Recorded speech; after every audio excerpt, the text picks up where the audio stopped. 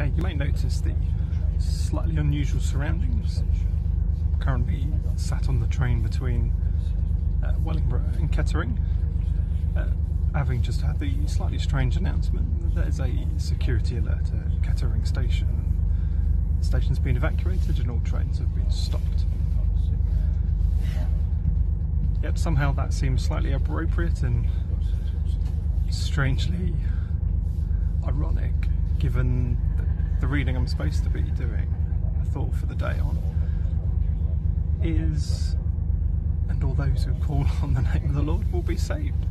So clearly in times of suffering, in times of trial, in times of fear and panic, we'll be calling on the name of the Lord. Hopefully today's incident is just a hoax, but it brings into sharp focus that actually there are many dangers around. It's really easy for us to be complacent, to take our safety for granted. If we look at the wider context of the passage from Acts, Peter's just got up to address the crowd at Pentecost. It's this strange situation where people are talking in a language, in their own native tongues, and yet people are worried, are they drunk? Are they mad? I wonder, in those situations where we do have to call on the name of the Lord to be saved,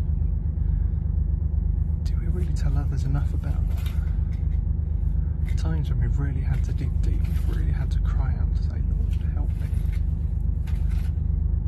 Do we share the joy that brings with other people? My prayer to you today is that, one, you won't have to need to cry out to the Lord, but actually you'll remember that you can, and then that you can.